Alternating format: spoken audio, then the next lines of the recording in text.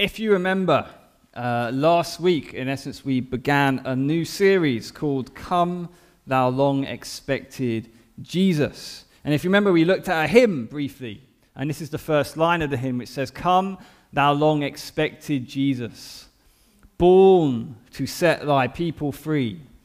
From our fears and sins release us. Let us find our rest in Thee.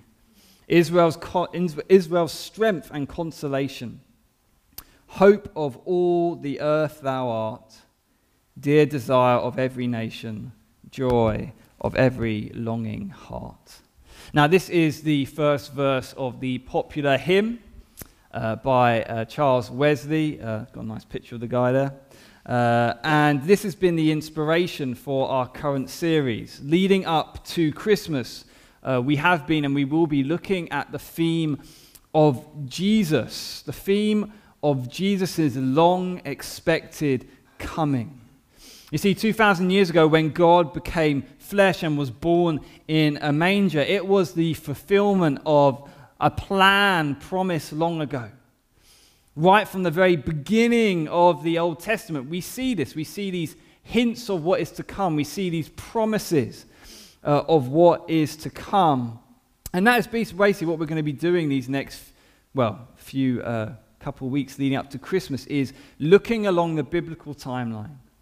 And there's many different points we could look at, but taking a couple of key points where we see Jesus promised, where we see Jesus foreshadowed, where we see it all pointing to Jesus and Him coming. And last week we were looking at the events of Adam and Eve, the tragic events of the fall. And this week we get to jump forward along the biblical timeline to a man called Abraham. Now, in between between Adam and Eve and Abraham, there's loads of different things happen. There's like Cain and Abel and Noah and the flood and the Tower of Babel. But basically, generation after generation has passed by. But mankind is still waiting for the one who would crush the serpent's head. And today, as we look at Genesis, we are once again going to see big arrows being pointed to the coming of Jesus. Before we get into our text, let me just give a bit of context. We see that in Genesis chapter 12, God appears to Abraham, who at the time was called Abram. And basically, God makes this amazing promise to Abraham. And we read this: Now, the Lord said to Abram, get out of your country, from your family and from your father's house, to a land that I will show you. I will make you a great nation. I will bless you and make your name great, and you shall be a blessing. I will bless those who bless you, and I will curse him who curses you. And in you all the families of the earth shall be blessed. Now, what an amazing promise that is. Imagine that. Imagine you're just doing life as normal, and suddenly God shows up, speaks to you, and says, hey, I'm going to give you a land. From you and your descendants, I'm going to create a nation. And this nation is going to bless the whole world. Now you can imagine Abraham must have been just humbled in awe, because this is just simply grace. As you look at the life of Abraham, he was by no means a perfect man. He was a man of faith, but he was by no means a perfect man. And here we see this great grace of God just being like, hey, I'm going to give you this amazing promise. But there was just one problem. Abraham was advanced in years and his wife was barren. They could not have children. And so unfortunately, they tried to take matters into their own hands, if you know the account. In essence, they try to take matters into their own hands, believing that the promise is dependent on them. And so, as we know, Abraham has a child with his maidservant, and as you can imagine, things don't go well, and there's consequences for their sin. And this is often the case, right, when we try to do things in our own strength. But despite their sin, God remains faithful. God miraculously allows Abraham to have a child with his wife Sarah, just as God promised, and she gives birth to Isaac. So you can imagine, after all these years since the promise came, and finally Abraham has a son, the son of promise. And you can imagine how Abraham enjoys his son and watches his son grow up. But then there comes a point where God comes to Abraham with a shocking command. We read this in Genesis 22 and verse 1. This is going to be the main bulk of our text. We read this. Now it came to pass after these things that God tested Abraham and said to him, Abraham. And he said, Here I am. Then he said, Take now your son, your only son, whom you love, and go to the land of Moriah, and offer him there as a burnt offering on one of the mountains of which I shall tell you. An absolutely shocking command that God gives to Abraham. Abraham, I want you to sacrifice your son. The son whom you love, the son of promise. And to sacrifice his son is to kill him. Now there are two things at stake here. Number one, the son whom Abraham loved. His own son, and his son's life is at stake here. And then number two, the second thing that is at stake here is the promise. See, Abraham loved his son. And God clearly says that. And for any loving parent, such an act is unthinkable. And think about it, right? It's heartbreaking for a parent to witness the death of their son, even more so if they are the cause of that death. So not only would this mean the losing of his son, but it also means an end to the promise.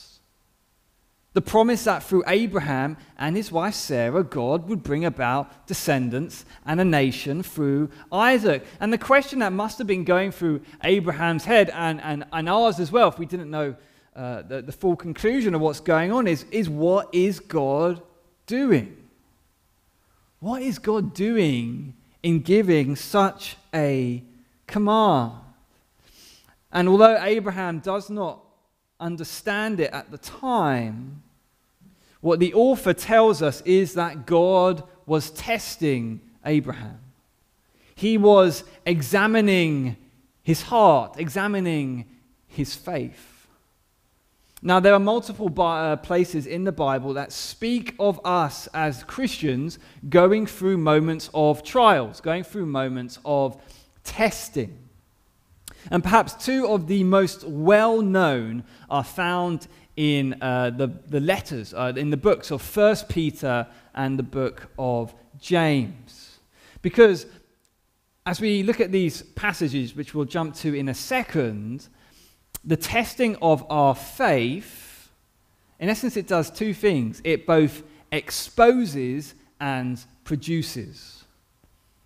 We read this in 1 Peter chapter 1 and verse 6 to 9. It says this, In this you greatly rejoice, though now for a little while, if need be, you have been grieved by various trials, that the genuineness of your faith, being much more precious than gold that perishes, though it is tested by fire, may be found to praise, honor, and glory at the revelation of Jesus Christ, whom having not seen, you love. Though now you do not see him, yet believing, you rejoice with joy inexpressible and full of glory, receiving the end of your faith, the salvation of your souls. So that's our first passage from 1 Peter. And then we read this in James. My brethren, count it all joy when you fall into various trials, knowing that the testing of your faith produces patience. But let patience have its perfect work, that you may be perfect and complete, lacking nothing. Two things that we get from looking at those two passages, and in regards to the testing of our faith. Number one, the testing of our faith, it exposes the genuineness of our faith. And then number two, the testing of our faith produces patience. So let me briefly look at that first one. So we'll go back up. In this you greatly rejoice, though now for a little while, if need be, you've been grieved by various trials, that the genuineness of your faith, being more precious than gold, though tested by fire, may be found. The testing of our faith, when we go through times of trial and through testing, it exposes the genuine nature of our faith. Is the faith that we have genuine? And the second thing it does is, as I say, it produces patience. That word patience can be translated as cheerful or hopeful endurance. Constancy, enduring, patient continuance. Testing exposes, but then it also produces. And I want us to give, I'll give you an example of how test that can happen in regards to testing. I want you to think back. When was the last time you experienced a test? And I'm not talking about spiritual testing, but let's talk about, just as an illustration, when was the last time you underwent a test? Perhaps it was many years ago at school. Perhaps it was recently. Maybe you've been studying recently, or maybe you've learned how to drive not too long ago. But I want you to think back to one of those moments. And I'm going to share with you one of mine. When I was at university, I had, at the end of my 3 years, I had a final recital. You see, the beauty of being in the arts, being a musician, was that you get to avoid the sit-down exams. So loads of you had to do that when you were at school and uni, but for music, you don't need to sit down. Generally, you don't need to sit down and write loads of stuff, depending on your modules. But the uni I went to, a lot of it was performance-based. So the end test was, at the end of the final year, was this recital. And so for the whole year, you are preparing for this recital. You are learning different songs. You're part of a band, and you're rehearsing, you're practicing. And then you get to the final exam, the final recital, and you perform, I think it was like 30 minutes. You perform your various songs in front of, thankfully, an audience of friends and family, but perhaps not so thankfully, also a panel of examiners. And they see how you perform, and then they mark it, and then they give you a grade at the end of it. And in that testing, in that recital, it revealed my skill as a musician. It revealed, okay, what skills does he have in this area of being a musician? But then it also, the very process grew me as a musician. So in that time, there was the exposing, but then there was also the growing. There was the exposing, but also the producing. My recital exposed the kind of musician I was, but then it also produced in me and changed me as a musician. And in a similar way, the testing of our faith, it reveals how genuine our faith is, but then it also grows us in our faith as believers. You see, all of us will face seasons of testings as believers. All of us.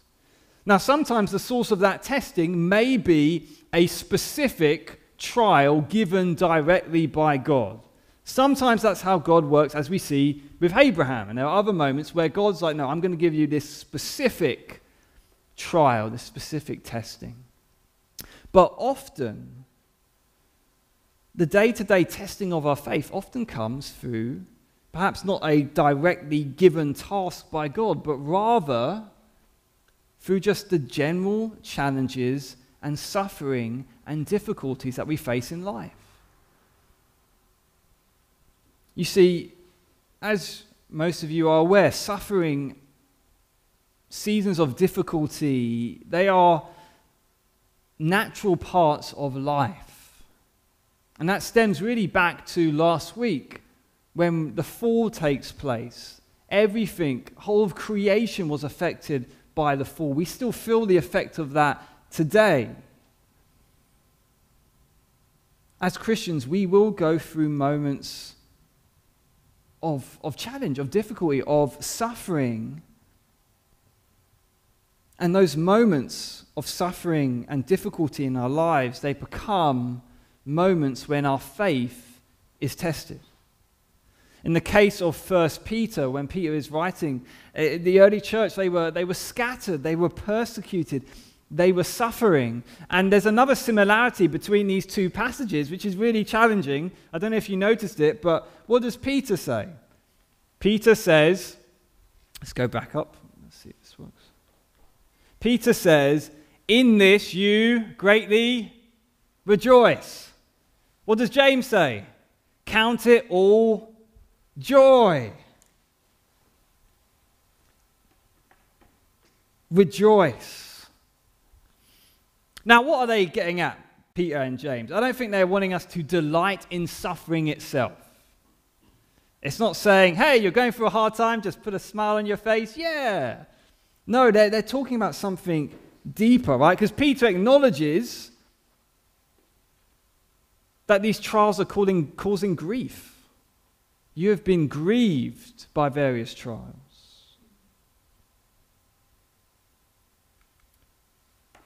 Peter and James are not making light of the trials, but rather they say, yes, it's difficult, yes, it's pain, yes, there is sorrow, but in the midst of it, there is cause to rejoice because of two things. Number one, because this testing is temporary.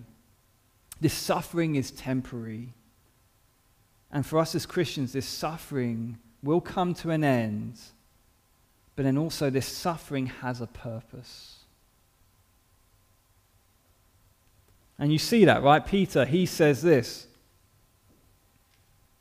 If need be, though now for a little while, if need be. The suffering we experience as Christians is temporary. One day it will end when we see Jesus face to face and there is no more pain, there is no more sorrow, there is no more suffering. Our suffering as Christians is temporary, but then also we know and are encouraged that God uses our suffering for a purpose. He uses it to reveal our faith. But then he also uses it to grow our faith. I want that to encourage you. Are you going through a season of trial? If you're not, chances are it won't be too long till you do. I don't want that to put a down on things, but I want to encourage you. Yes, as believers, we can always be growing in our faith. And yes, as believers, we don't always respond to situations in the perfect way. But I want to encourage you, if you're going through a season of testing, God is allowing that to take place because it is an opportunity to reveal the faith that you have. But then it is also an opportunity for that faith to grow. There's this quote Greg Laurie's said it. I've heard other people say similar quotes, so I don't know who originally came up with this quote, but I think it's really great. A faith that cannot be tested is a faith that cannot be trusted. A faith that cannot be tested is a faith that cannot be trusted. As Christians, we should not be surprised if we go through moments of testing. But I want to encourage you, the Lord allows that to happen because he wants to be like, hey, I want you to see that the faith you have in me is real. And the only way you're going to see that, the only way that other people are going to see that is if that faith is tested. But even in the testing, I'm going to grow it. So one of the reasons that God puts Abraham through this situation is like, hey, I want to test you, Abraham. But in doing so, your faith, the genuineness of your faith is going to be revealed. But not only that, I'm going to grow you in your faith. And so we read, this is how Abraham responds to the call. It says this, so Abraham rose early in the morning and saddled his donkey and took 2 of his young men with him and Isaac his son. And he split the wood for the burnt offering and arose and went to the place of which God had told him. Then on the 3rd day, Abraham lifted his eyes and saw the place afar off. And Abraham said to his young men, stay here with the donkey. The lad and I will go yonder and worship, and we will come back to you. Now from these few verses, it's clear to see that it took Abraham a few days to get to the mountain, to get to this place where God had told him to sacrifice his son. It says that he arrived on the 3rd day, which means that Abraham had opportunity to turn back. His act of faith wasn't this kind of sudden, on the spur of the moment, sudden act, but rather it was this conscious choice that he was making over multiple days. And even before he gets to the mountain, he is displaying bit by bit these little steps of faith. Another word you could use for faith is trust. And this is further seen in his interaction with the servants who have accompanied them, because look at what he tells them. Right? He tells his servants to remain, and then he says to them, we will come back to you. Abraham is fully committed to laying down the life of his son, but at the same time, he is fully convinced that they're going to come back, that both of them are going to come back. And we'll talk about that a bit more later on. But next verse, verse 6, we read this. So Abraham took the wood of the burnt offering and laid it on Isaac his son, and he took the fire in his hand and a knife.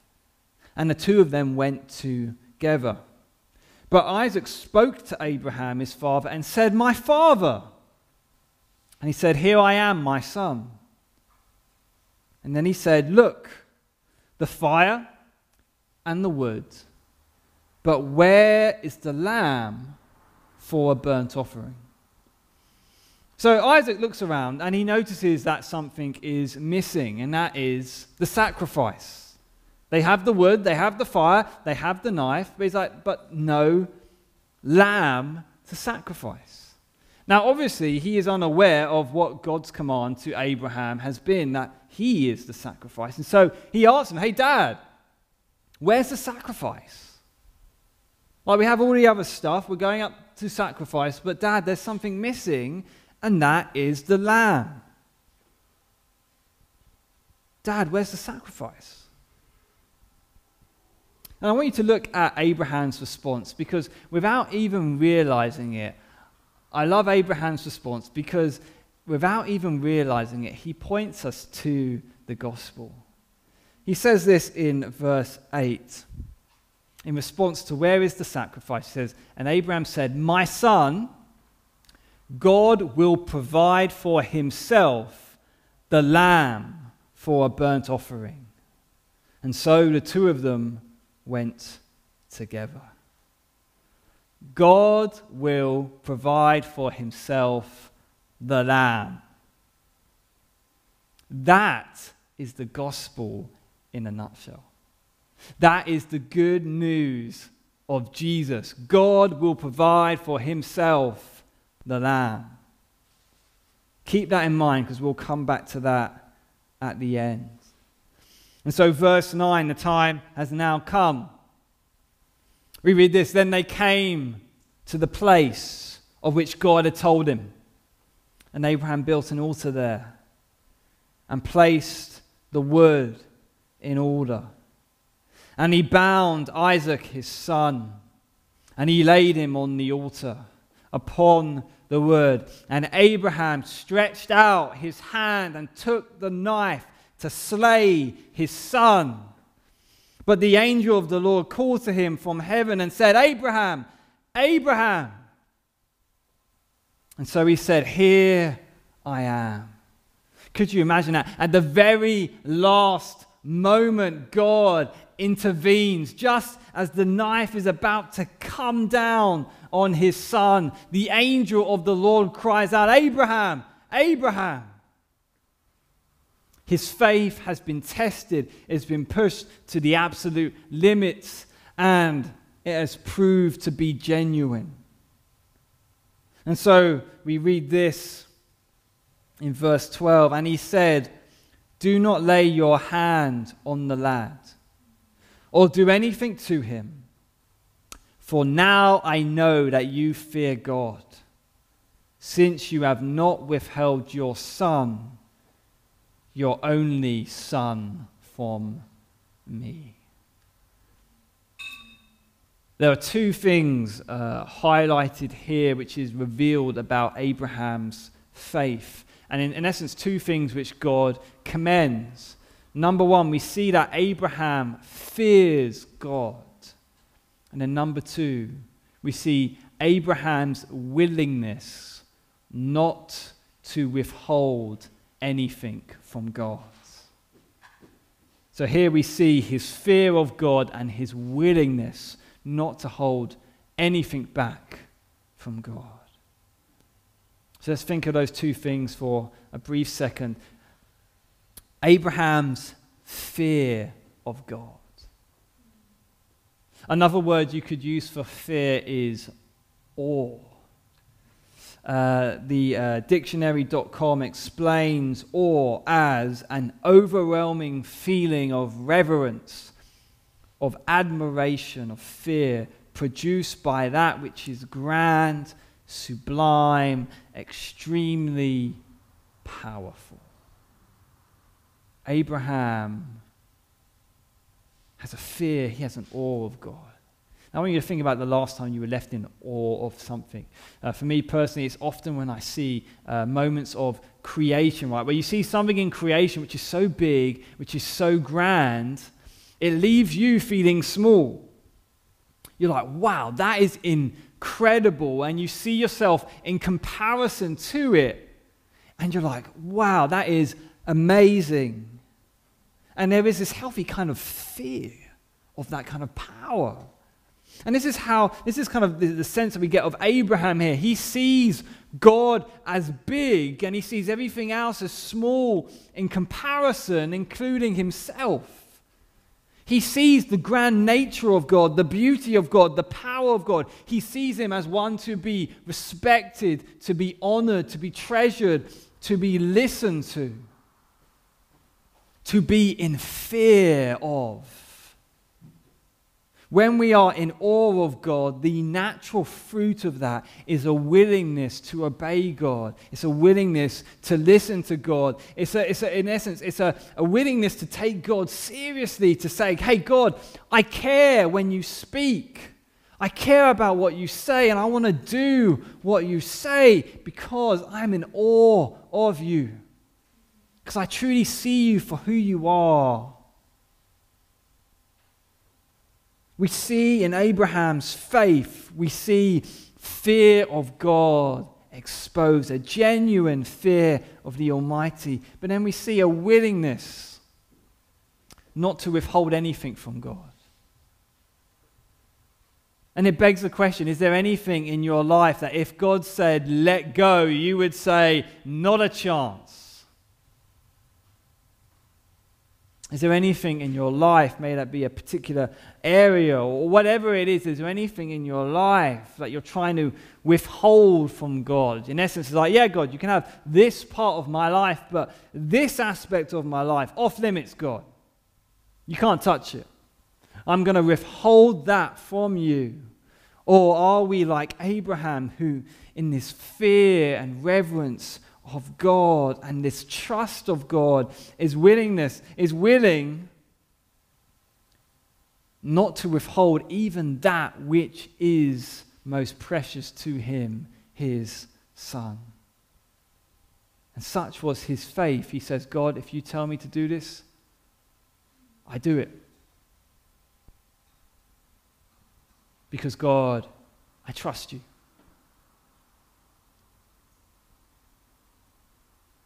Here we see Abraham's faith and trust in God and God's word and God's promises. The New Testament book of Hebrews gives us insight into what is going through the heart and the mind of Abraham at this moment. It says this: by faith, Abraham, when he was tested, offered up Isaac. And he who had received the promises offered up his only begotten son, of whom it was said, in Isaac your seed shall be called, concluding that God was able to raise him up even from the dead, from which he also received him in a figurative sense.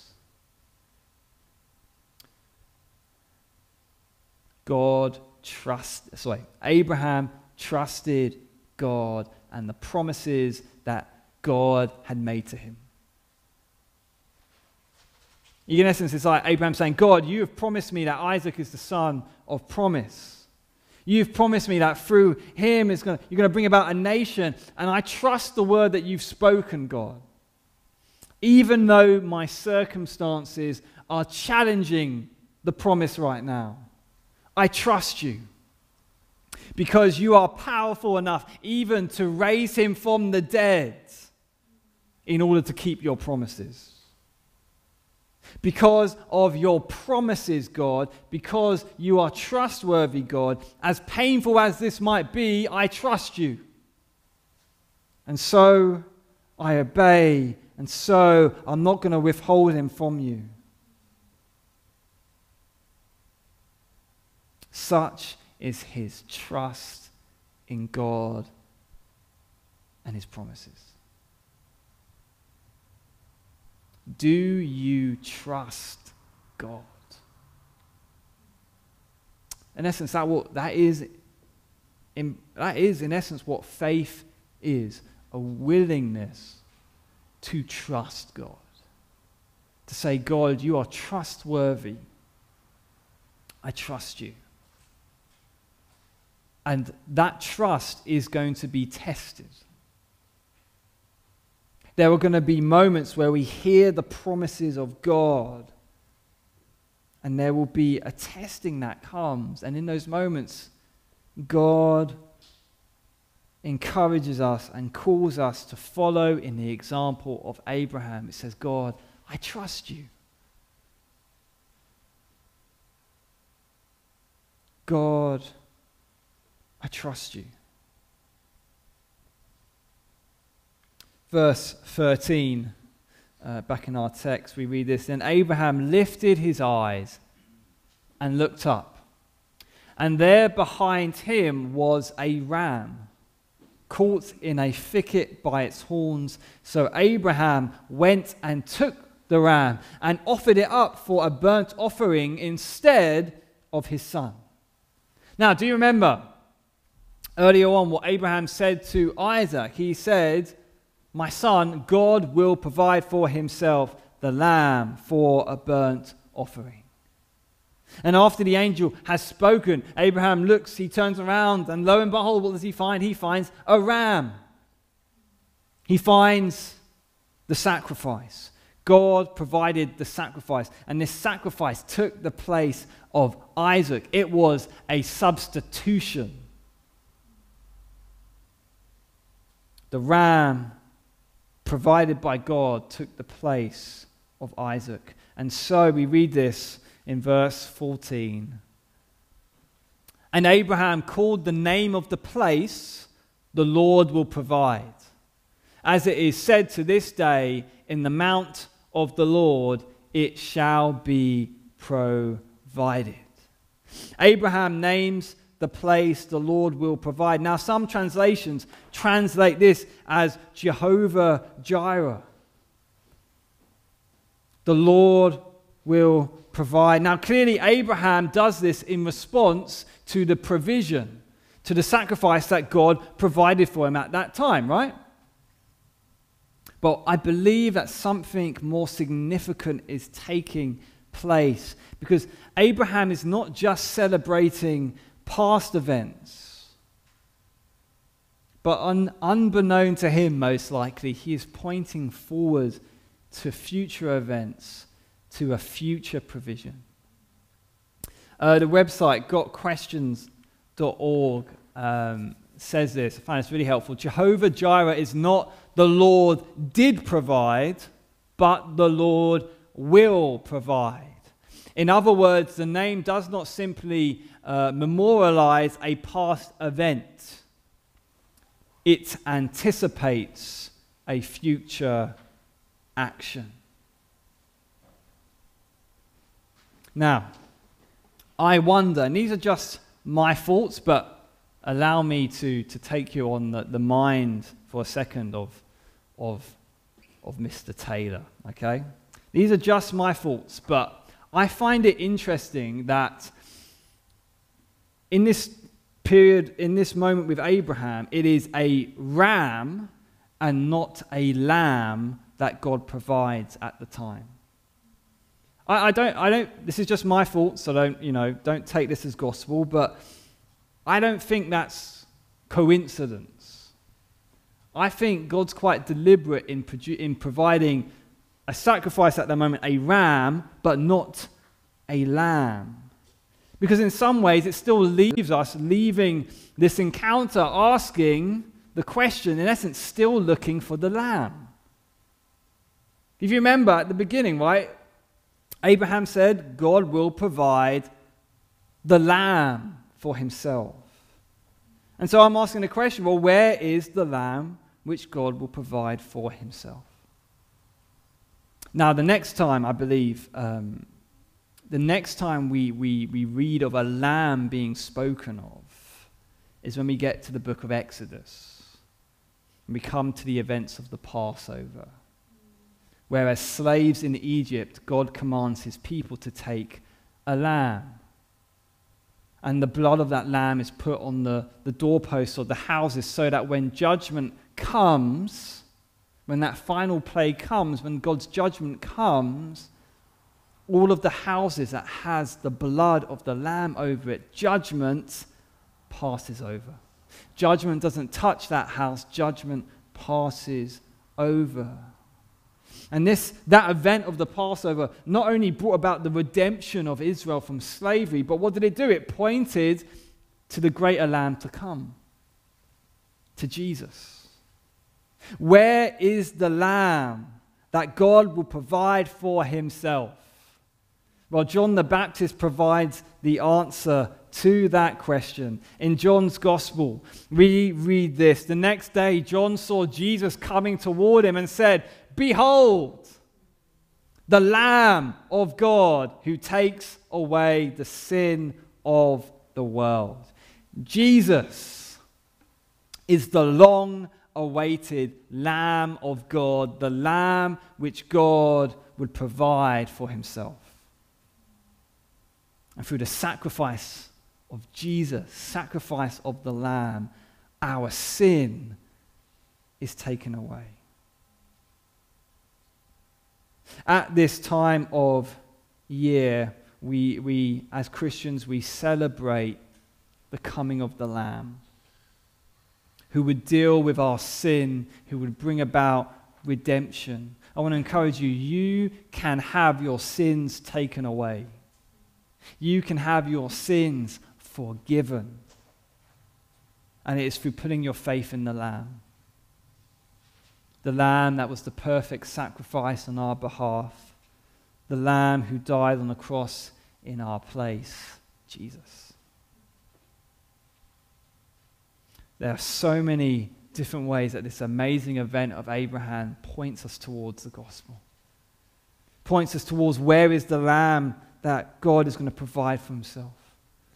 It points us, it's even a foreshadow, right? Abraham's willing not to withhold his son. And what do we see God the Father do? God the Father did not withhold his one and his only son. And even in the promise, which we see as we close in the next few verses, once again pointing to the coming of Jesus. Genesis chapter 22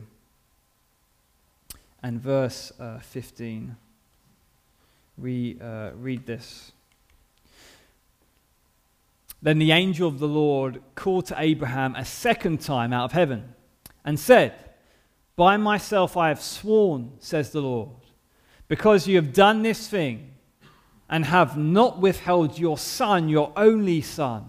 Blessing I will bless you, and multiplying I will multiply your descendants as the stars of the heaven and as the sand which is on the seashore.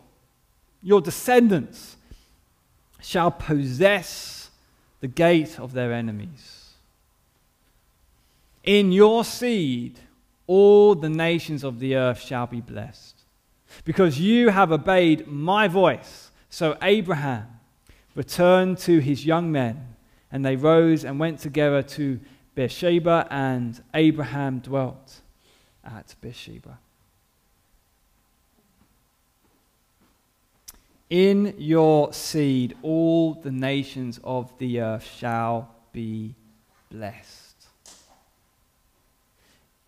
Jesus is the seed through which all the nations of the earth shall be blessed.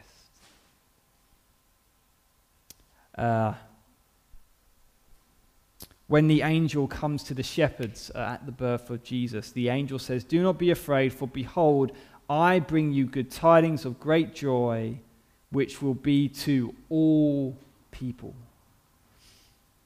All people. Jesus is the blessing for all nations. You see, the message of Jesus isn't just for one group of people. He isn't just for one particular nation or one particular age group or one particular culture or one particular color. The message of Jesus is for all people, no matter what nation they are from. Jesus says, "Come. My sacrifice was for you. By faith accept it." The message of Jesus, and I want to encourage you, we are very blessed as a church to be a very multicultural church.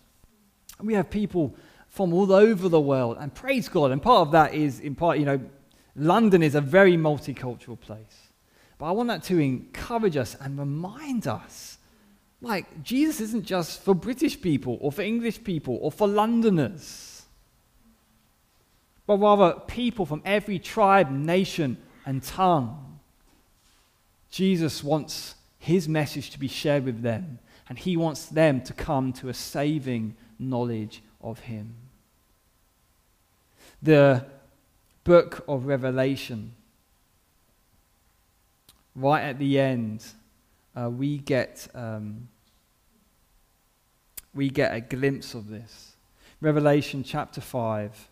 "Now when he had taken the scroll, the 4 living creatures and the 24 elders fell down before the Lamb, and having a harp and golden bowls full of incense, which are the prayers of the saints, and they sang a new song, saying, 'You are worthy to take the scroll and to open its seals, for you were slain and have redeemed us to God by your blood, out of every tribe and tongue and people and nation, and have made us kings and priests to our God, and we shall reign on the earth.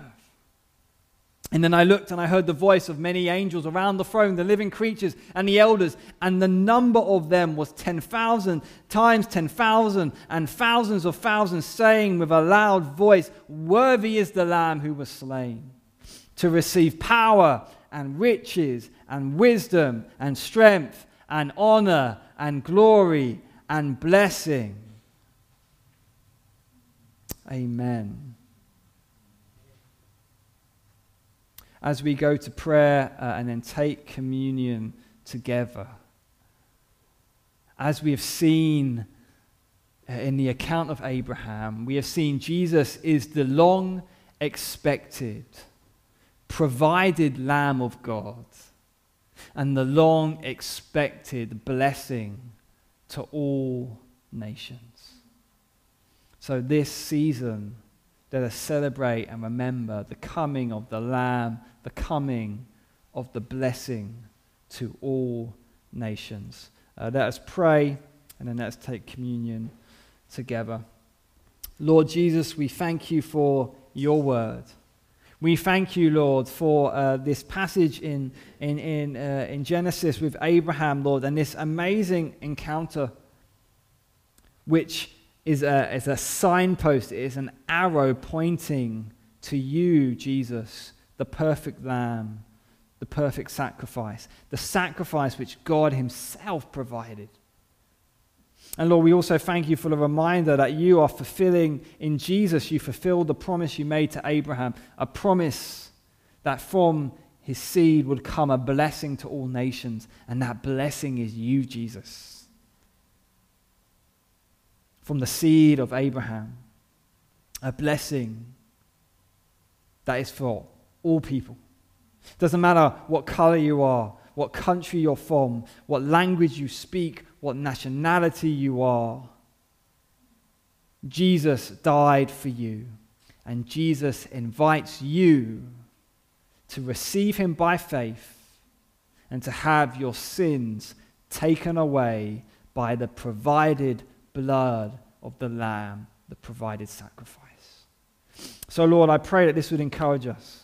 I pray, Lord, that we would be encouraged when we go through moments of testing. And Lord, I pray, help us in those moments. Reveal the areas where we have faith. But Lord, grow us in the areas where we don't have faith. And Lord, give us that endurance. And Lord, may that encourage us, because trials are not pleasant. Testing is not pleasant.